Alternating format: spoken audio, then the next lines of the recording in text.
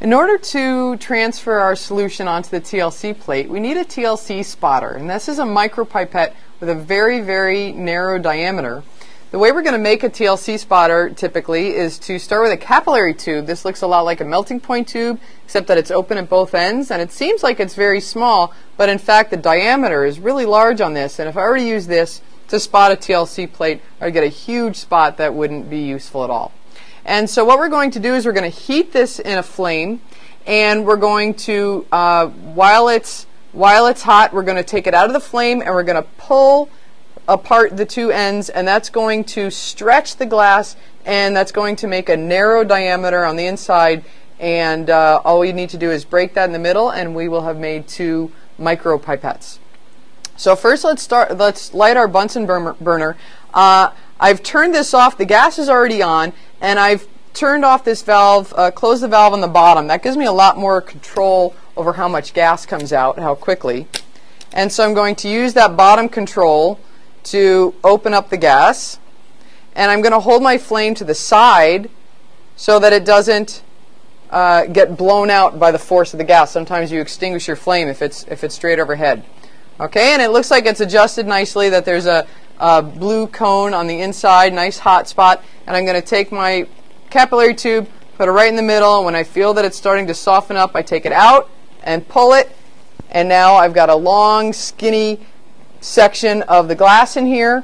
All I need to do is break it right in the middle there. I could put it on the desktop and use my fingernail to break it, and now I have two micropipettes.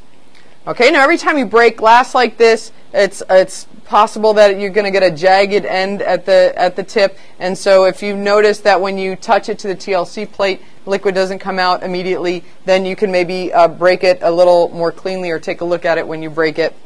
But this works quite well. A common mistake is to take your capillary tube, and while it's in the flame, you don't remove it from the flame, you leave it in the flame and you pull it, and what happens there is that it's going to continue to heat as you make it thinner, and then that's going to break the capillary into two pieces, and it's also going to fuse the end. And that's okay, this is still usable. We would just break that sealed off part off at the end, and now I have another micropipette. One way to make a micropipette is to start with a capillary tube, which is already very small, and when we stretch it we can make two micropipettes from that. But another way to do it, which takes a little more practice, a little more skill, is to actually start with a Pasteur pipette, and this is going to give us a lot more glass to work with, and this is a way to make many micropipettes all at once.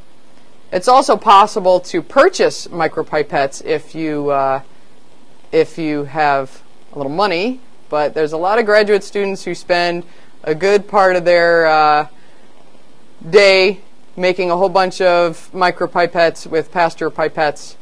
And what I'm doing is I'm stretching a little bit, making it a little thinner. It's getting nice and hot, nice and soft.